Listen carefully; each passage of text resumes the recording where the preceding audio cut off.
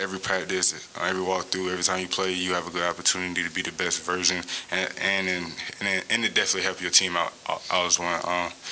Penn State is a good team, very like senior led, a lot of older players on that team. So, but it really will be small for margin of errors. They're very experienced, so I feel like we just come prepared today in practice. I feel like we'll be all right. I agree with Bruce. It all starts in practice. We come with that same mindset where, we have that same hunger and, mindset that we had with Purdue in the first few minutes of the game. I think we would be very successful if we can be able to sustain that, kind of effort for the whole 40 minutes. I think we'd be in a good spot. But like Bruce said, Penn State is a very older team, very low margin of error. So, we got to be direct when it comes to our clues and keys. How hard is it to keep doing that when you're not seeing the results, you're not seeing wins, and when you're stacking losses like this? How hard is it to try to not, I guess, get bogged down by that? It's very frustrating, obviously, not having the results that we wanted. But one of the main things is to be where your feet are. Like I said in the beginning of the year, we can't really let that really get the best of us. We really got to focus on just getting better. Over these past few years, like me and Bruce are freshmen.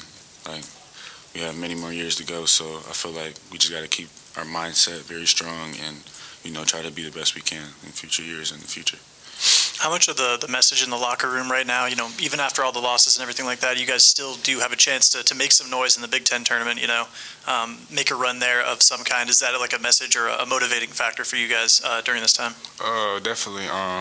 I feel like we still got a lot to prove. I know like the results will always not be maybe be there, but I feel like we still have the right guys and the right teammates and coaching staff around us to make those things happen. So every time I play, we always have that feeling we're gonna win. That's just the mindset you have to have. Just playing in this league, there's so many great teams, 1 through 14. But I feel like we can play with anybody in the league, like I said early in the year, and we still have that same confidence.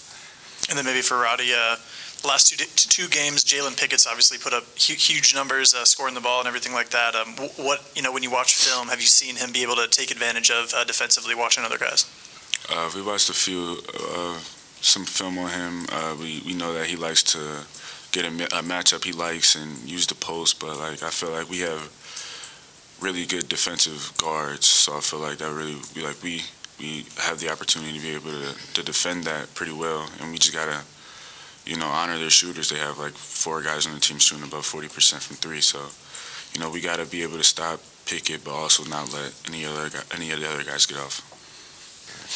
Roddy, last few more games you've been playing a few more minutes. Just what are the things that you're really working on right now with your game to kind of round things out and be a contributor guy with those extra minutes, I guess? I just go out there and compete, play hard, just do whatever Coach asks me to do.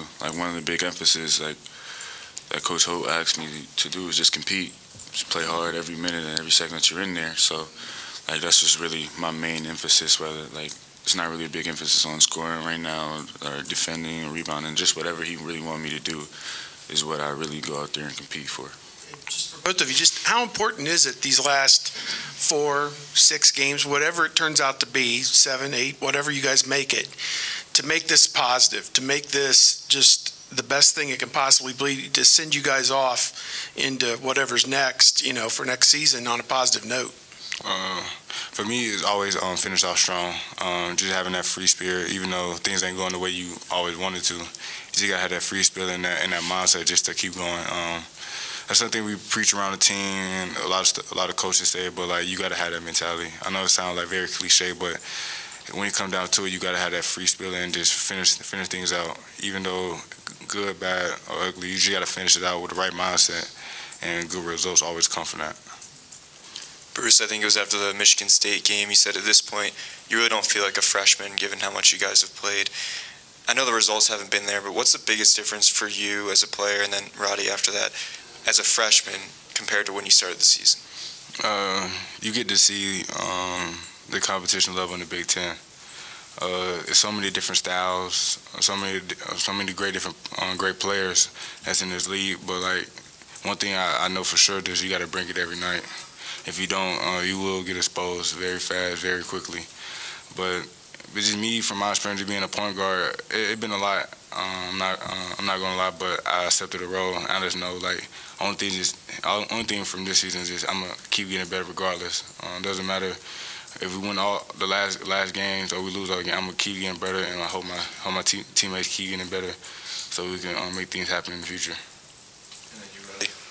For me, early on as a freshman, I really didn't really have much of a say. So throughout the season, I think it's been a lot better of me, kind of having a role and more ownership in the team, more vocally being somewhat of a leader.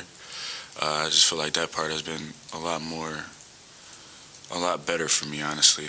I never really, had to lead in the beginning of the year, but then as the season got to go on, I started to play more minutes, started to have more impact on the game, and that's when I think my vocalism was able to show. So kind of as freshmen now, we don't really seem or act as freshmen because how much impact we've had on the game. You guys mentioned Penn State being a veteran team. How does that show up on the court when you're playing a team, whether it's Penn State or somebody else that maybe is a little older and has guys who have been around? What does that mean for that opponent on the court? Can you kind of tell? You could definitely tell. You can see on the connection, the communication level. You can tell they just been through it. And you can just to see how everybody responds as a team when stuff don't go their way, or they won the 11. When the other team go on 11-0 run or something like that, you can see how they respond and stuff just the small things that a lot of people really don't see. How you can tell somebody is real put together. They very senior leader led. So stuff like that, you can see how Penn State really plays and stuff like that. Roddy, you see that too? Yeah, you can see the maturity level of their guys. Like I said, their connectiveness is something crazy. You can tell that they've been through it all, been through stretches where they've been down, been through stretches when they've been up, but they still have that same mindset together and connectivity. Listen, you guys are young, and it's great to be young, and you don't want to wish away your present, but is there any part of you guys during the course of the season that's sort of man, wait till we're older? When we're sophomores, when we're juniors, and we've been around, you're learning so much new stuff right now. Are you eager to be the guys who, when you're veterans, you'll be doing the things that you're, saying Penn State's doing right now? Yeah, for sure. But I know you all can look forward, but it's kind of hard at the same time because you still you got to learn your way first. It's just us being freshmen, not to expect to have this type of season, but we was just learning on the way. I know it's kind of difficult because losing don't make it no better. So you just really just learning and getting better on the way. So only thing we do every day is just try to get better. I can't preach that enough, and I can't drill that enough because that's the only thing I know how to do the next day. Did I do enough for my team? Do enough for myself to be better? So. You guys, I'm going to assume that through high school, neither of you guys had gone through a stretch like this where you've just lost this much. So going into your summer workouts in the summer and next season, do you think you're going to be able to draw back on kind of this grind and say, that really sucked, but moving forward, do you think you're going to be able to pull from that? And do you think that's going to make you tougher, like I said, over the summer and into next season? Oh, definitely, for sure.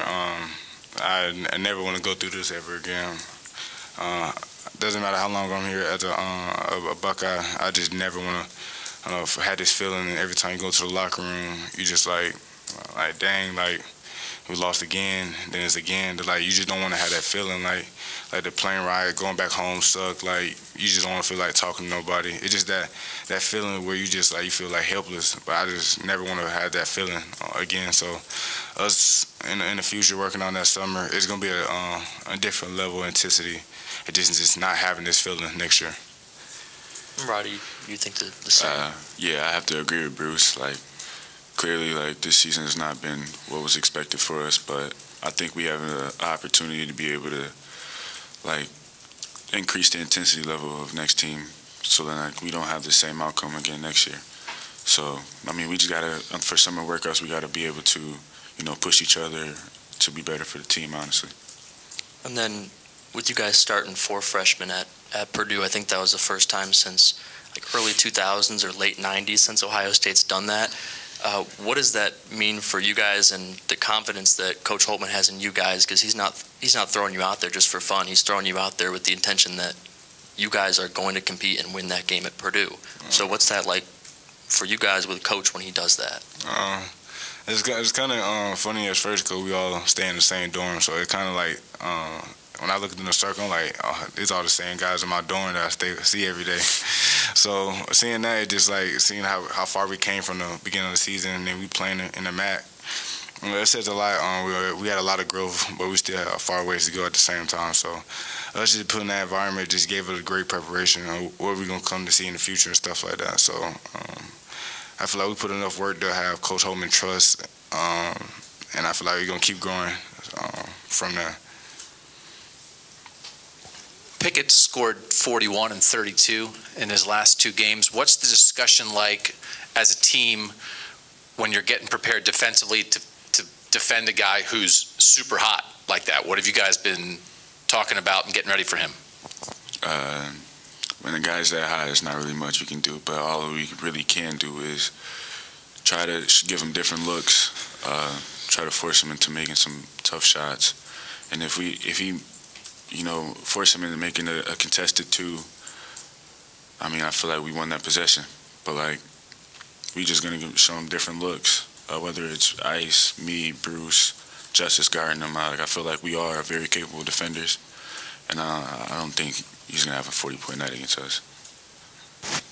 As playing without Zed, and I'm not sure if you'll have him going forward or not. We'll ask Coach here in a few minutes, but how does that change the offense when it's Zed as opposed to Felix or Gene or whoever is manning the 5? How is the offense different with Zed, without Zed?